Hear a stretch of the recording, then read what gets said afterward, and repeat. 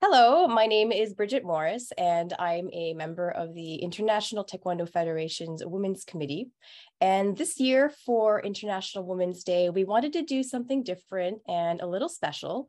So we are going to be doing interviews with ITF women that we think are very inspiring. So today, on our first guest, we have ITF board member, Master Annick van Driessche. Welcome. Hello, Brigitte. It's an honor to be here with you today. Yes, it's an honor to have you here. So let's get started. So you've been a board member for almost 4 years now. How has your experience been so far? It's been a great experience, when Grandmaster Weiler asked me a couple of years ago if I wanted to present myself as a candidate for the elections in INZO, I had to think about it because it was really never my ambition to be in that position, but he was very persuasive, and then I wanted to help ITF and its members, and my sense of responsibility is too big, since we've seen that there were a lot of mistakes in the past. I wanted to change things and to help change things, and I think we managed it. We have done a lot of work. We had some great accomplishments. Still a lot has to be done, but well, we've done great, I think, over the last couple of years. So I have a nice feeling about that. That's really good to hear. Well, I mean, you've been one of the first women to be on the board. I mean, this is a big moment in history. Do you think that your presence as a woman on the board has changed things, and why? Yeah, probably some small things, as women, we tend to see things in a little bit another perspective. Maybe not that the males in the board are macho, but still we have a softer way of approaching things. So I believe it was good to have some softer hands around, yeah. That's really good. So, I mean, you were just before that, you were talking about the board accomplishing a lot of things. I mean, you guys have been really busy, and I know that. So as a board member, what is something that you have accomplished that was important to you? What was really important to me was the ITF policy on harassment, not only to protect our female members, but also male members. And when I heard the feedback after publishing the policy, it was great, and there really was a need on this.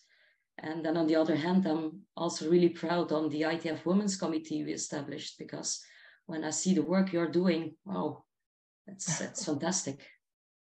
Well, you've been working a lot with us, and actually going back on that sexual harassment policy, I know that you were very much involved in the drafting and even the creating the campaign. How do you think that's going? Because we were there in Slovenia together, and that was the first time that the campaign was launched on at a world event. So how do you think that's going so far? It's going good because, by now people dare to speak out. Before this, it's not that the problem is bigger now, but people, they know they can come out with problems, and they can speak about it. So it's a big accomplishment, I think. Do you think that it makes it where we're more approachable? Yeah, absolutely. Yeah. And people also know now that ITF has a zero tolerance against harassment. Yeah, I think that that's a very strong statement. And from what I can understand, it's not just yourself, the entire board are all behind this as well, right? Absolutely. 100%. Yeah.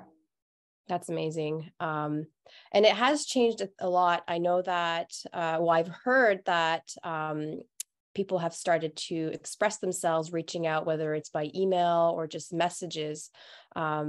So how do you feel about that? Just people starting to open up? It's good to know that people know we are approachable. People come to us, they talk about it, they send us emails, they send us messages. So it's great to know that people know we're not up there in an ivory tower, but they can come to us. So that's, well, ITF is there for its members. We are all ITF. So people know they can come to the board, to you as Women Committee. So that's good, yeah. I remember you in Slovenia walking around, not just staying in the VIP section, actually walking around on the floor, and you were just talking to everybody, and a lot of people were coming up to you, and I thought that was actually very special. That was, again, going on the theme of approachability and relatability. So that was fantastic. Yeah, well, we can never forget where we started. You know, we all started as a white belt. We all started there on the floor, and all of us grew level by level. So nobody is born as a 7th degree or as a board member. So, yeah. That is very true. We all learned a lot on our way there, though. Mm-hmm. Yeah. And so I know that you're very busy with the board, but you're also a member of the All Europe Taekwondo Federation Women's Committee, correct? Yeah, absolutely. Yeah. So how do you think your role is different as a Women's Committee member and a board member? As the chairperson of the ITF Women Committee, it's my task, my duty to set up actions, campaigns, together with the team members to do things for that Women Committee only. While in the board, well, yeah, we have a lot of tasks to do, a lot of duties to do, like being a bit of a liaison between US Women Committee and the rest of the board. So it's more narrow, but you can maybe we have a bigger impact on the women on the floor. It's, yeah, I think I have a bigger impact there for those women. That's amazing. I mean, you're talking about campaigns, and if you go on the ITF Europe IG, you're going to see a lot of posts made by the Women's Committee, and these stories are actually really incredible. They talk about topics like work-life balance or Taekwondo training after childbirth, IVF treatment, and like even after menopause training. Why do you think it's important to be sharing those stories? When we started with Women Committee and Europe, the first thing we did was having a survey. What do the women in Europe need? What do they want? And one of those things was, well, we need more information and we need more role models. So information on what? Well, how can we train when we have our monthly period? How can we train when we are pregnant or just after childbirth, and so on and so on. So it was important to feed those women with that information. Just the same as having those posts of women, known women, but also, yeah, other women that people don't tend to know. Why are you doing Taekwondo? How are you doing with the combination with your work balance, your family life, and so on. So it was a question from the women itself. That's why we did it. I think that's fantastic, being able to fulfill a need that is asked for. I was reading some of those, and you actually contribute a lot to those stories with your experience, and I feel as though it may not be easy to come forward in talking about some of these topics because they're maybe considered taboo or just we don't talk about it. So how do you feel when you talk about something like that? For myself, it's not that hard to talk about it because I don't really had any problems, or I didn't feel like having problems. For some women, well, it's very brave to come forward. Like the story we had on the IVF, for example, it was a really brave story. But those women have the feeling that they have to do it because they can help others. They can help other women by contributing like this. Do you find that after opening up the discussion on some of these topics that more women are coming forward with either their own stories or a different type of story that could be related in terms of like Taekwondo? Yeah, both. A lot of women want to tell their story now. Say, I had the same or I have a similar thing. But I also get some reactions of women. So, yeah, well, I also have a story. And reading the other stories, it would be nice if I could tell the others how I am feeling or what I was doing. So it's opening up something, and things are rolling now. And it's not only important to female practitioners, because we had a lot of reactions from male instructors saying, now I understand what the women in my class are asking or are expecting from me. So it's important for all of our members. Yeah, I remember you had said at one point that not only is it good to receive feedback from women, but we also need the support and the feedback from men. So you are hearing feedback from men for these stories. Yeah. We got a lot of positive reactions from male instructors. Absolutely. Yeah. I think that's so fantastic. Glad. Yeah. Yeah, absolutely. Good. Yeah. I never expected it, but seeing the impact on all of our members, it's a great feeling. Yeah. It is, because I guess this is what we do, specifically yourself being involved on so many different levels. It's like you are serving your members, just like you said. So you are getting that feedback. Yeah, absolutely. So being on that women's committee, apart from the stories, what is one of the goals that you would like to achieve in the next few years? We still have a lot of goals. We still have to change a lot of things. Let's say that the main goal would be, maybe not in the next 4 years, but over time, that there will be no need to have an ITF Women's Committee. Maybe it's too positive for me, but in the end, that should be the goal. On the other hand, one of the goals would also be that ITF is becoming bigger. Maybe have a reunification at a certain moment would also be a very good thing. But we have a lot of goals, still a lot of things to be done. Yeah. There's always a long list. So why do you say that eventually in the future you would like to not have the women's committee? Because people would know that all of us are the same. All of us need to have the same chances, the same opportunities. It will not be there in 4 years, not in 8 years, maybe not in 20 years.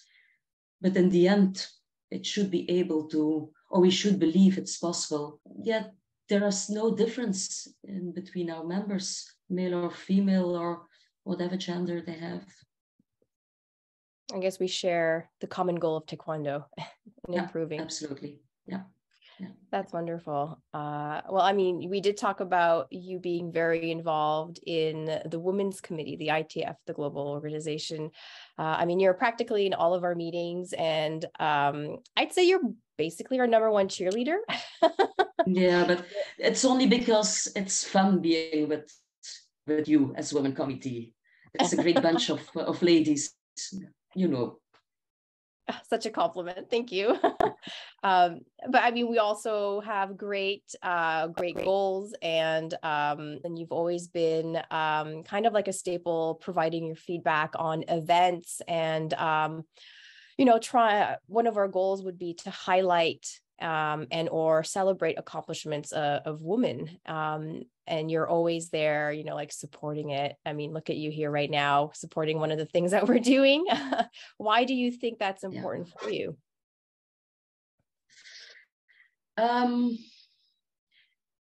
One, there's that big sense of responsibility it's there throughout my life. Two, as I said, you're just a great bunch of ladies to be with. Treat the ITF Women Committee is a new committee. It's one of the new committees. And we thought that it would be maybe easier to have a liaison between the committee and the board to get more comfortable. Maybe in the next period, this won't be there will be no need for that anyhow. When I see how you're working, there won't be any need. But yeah, I just want to get involved in all of the big, great, fantastic things you're doing. So yeah, it's also something for myself, you know. I just like it. Well, that's wonderful. Being part of something. I mean, if you really think about it, you being on the board, the first woman on the board, or the women's committee creation, whether it's the global organization or the All Europe Taekwondo Federation. I mean, these are all moments in history that we're paving. There's no guidelines. We're creating the guidelines. So how does that feel being a part of all of this? Yeah, I never thought about this, you know. Like in many things in my Taekwondo career, all these things happen by coincidence. And I never thought about it. There was never an ambition or a plan. Maybe in 10 years or in 20 years, I will think backwards and say, wow, that was a great achievement. But now we're just doing it. You know? Maybe the next generations will think otherwise than we do. That's amazing. I was reading up your some information that you had provided, and going along the lines of things just happened and it kind of evolved into it. So going on to your umpiring career, because you have had a career on so many different levels. I mean, you've been the president of ITF Belgium for multiple times. You've been reelected. You've had a successful competitor career. You've had a successful coaching career, and you've also had a successful umpiring career. So let's focus on that a little bit. So you were basically you started umpiring in 1996. So basically you said you were like a color belt, maybe like a blue belt, red belt. And then the next year you were jury president. And then the following year you were center referee. I mean, that is like a really quick progression. If you ask me, how did that happen? Like what did you do? Well, I think it's like this when you're part of a smaller club and a smaller federation. You know, when as a colored belt, I did my first national umpire course because I had to. We needed umpires. And I combined being competitor and coach. And then I combined being competitor and a referee, being a center referee at first. And then they thought, well, maybe she would be able to be jury president. So I became jury president. And sometimes I even switched from jury president to corner referee. And then I had to compete. And then I went back to corner referee and to jury president again.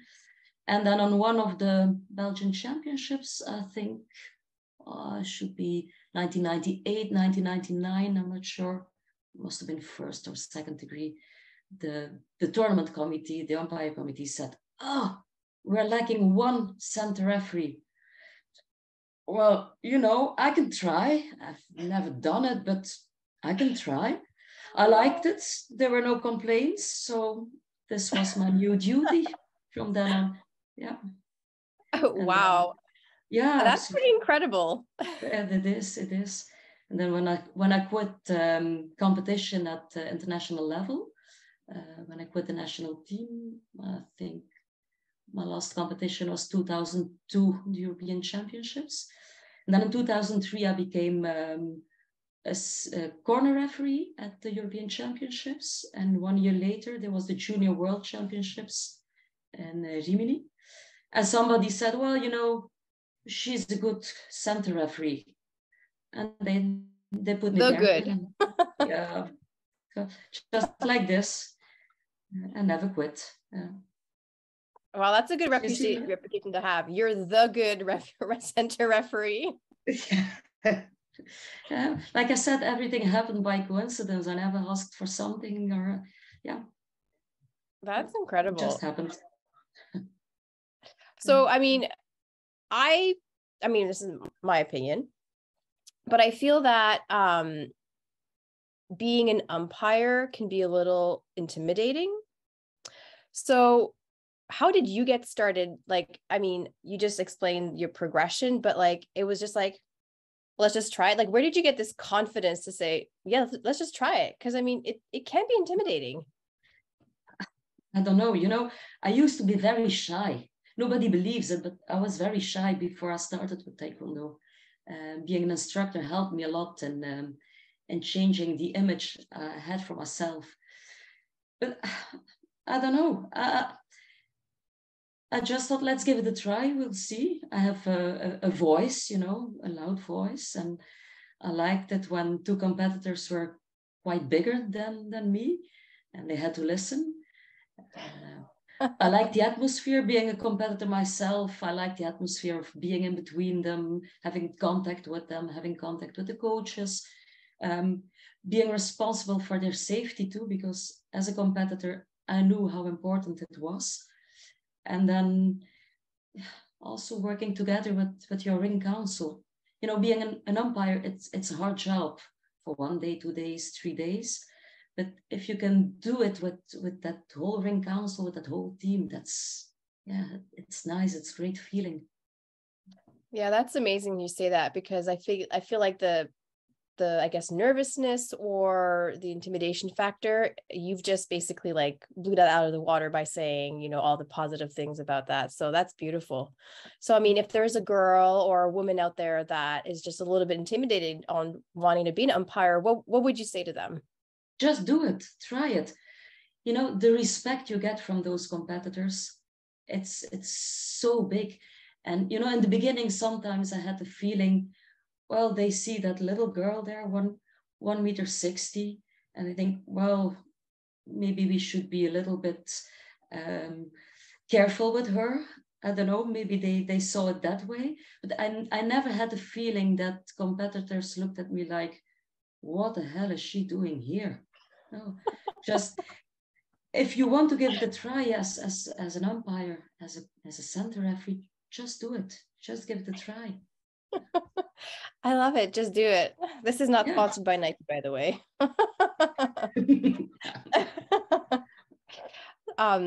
That's awesome. I mean, I actually have a question for you. So women are a minority in martial arts, and I'd say even more so when it comes to umpiring. Do you feel that you have an advantage and or disadvantage being an umpire as a woman? I never felt this way. I never felt being a woman in between the other umpires. I was one of the umpires of the team. The fact that we have less umpires, although it's changing. When I saw the last championships, I see a bigger number of female umpires. But the thing is, still today, it's a society problem. Women are the first ones that stay at home because of the children, because of the work and whatever.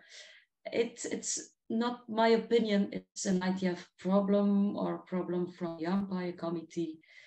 I don't think they see it as that's a woman, we will not use her as an umpire. It's just that women tend to go less abroad to be part of the team. Mm-hmm. So we still have a little bit of work in changing society. Yeah. Well, there's still room for growth. So absolutely, yeah, we'll still need you. And others, a lot of people are coming. A lot of women are coming. So, I mean, we've been talking about your accomplishments, and I kind of want to highlight something because you were recently nominated and won a Sports Achievement Award for your recognition in your Taekwondo career, Taekwondo life. In the Sinti, is it Lokeren? Yeah, it's my hometown. Yeah. First of all, your hometown? Well, congratulations, first of all. Do you want to talk a little bit more about that? Oh, yeah, well, some of my assistant instructors did something behind my back, and I think you were also part of it. So they nominated Maybe. they nominated me together with Grandmaster van Bergen. Sorry, but the lifetime achievement.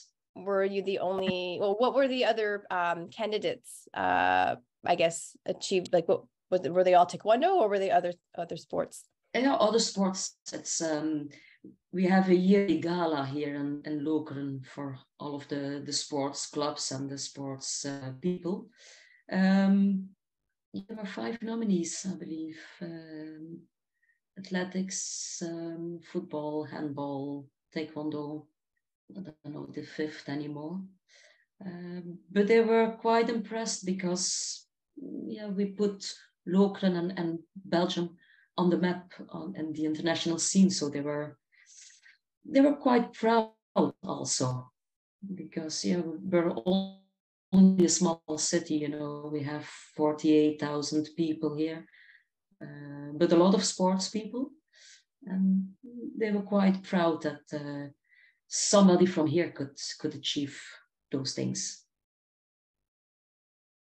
That's really incredible, the reach and the impact that you have had, and I'm sure that you will still have for many, many years. So yeah, it would be something to be proud of for sure. One of the, let's go back a little bit more, talking about your achievements, because I guess this is one of the questions that most people get asked. So like, how did you get started in Taekwondo? You're saying that your city was full of sports. So what made you decide ITF Taekwondo as opposed to anything else? Also, that is a difficult question. I was always interested in martial arts. And I was born in 1976, so I'm from the generation of Karate Kid and Bloodsport, Jean-Claude Van Damme, those things. So, in the garden, I tried some stuff. But at that time, here in the city, you only had Judo, Aikido, and Shotokan Karate. I didn't really like Judo or Aikido. And for whatever reason, I never took the step to go to the karate club. I don't know why. Today, I'm happy because I don't think it would have suited me. I'm not that big and I'm not that powerful.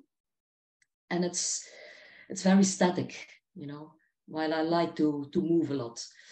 So I did a lot of other sports because I'm really interested in sports. I still am today. And then at a certain moment, I was 17, nearly 18, my last year of high school. And I saw a poster of a new Taekwondo club who were having their dojang in our school. So I went to watch one of the classes. The next class I started. I asked if I could join the class, and I never quit. People ask me why, because you like sports, why Taekwondo? Let's say that I think, yes, I like sports, but I love Taekwondo and I'm passionate about it. And I don't know why. It's the feeling, it's like a virus in my body and my mind. It's the first thing I think about when I wake up, and it's the last thing I think about when I go to sleep. But I cannot explain why. It's just like this. I don't know why. Yeah, I was gonna ask you, but I think you kind of answered that. So I was like, we all have our own reason to continue Taekwondo. Sometimes it's therapy, sometimes it's just get away from the kids. What is your reason? Maybe it's that feeling, it's that virus feeling. It's that virus feeling, yes. It's a passion, even when, all of us, we have our problems from time to time. But every time I put on my dobok and I walk into the dojang, I forget everything. For an hour, for 2 hours, everything is gone. And I go back home and I'm like another person, And maybe the next day, the problem is there again. But it's something that makes me forget the rest of the world. And I don't have that same feeling with other sports. So yeah, it's a way of life, you know. It's the do of Taekwondo also, I believe. So I don't want to be cutting this short because I'm having so much fun, but I do want to make a quick comment in theme to, celebrating International Women's Day.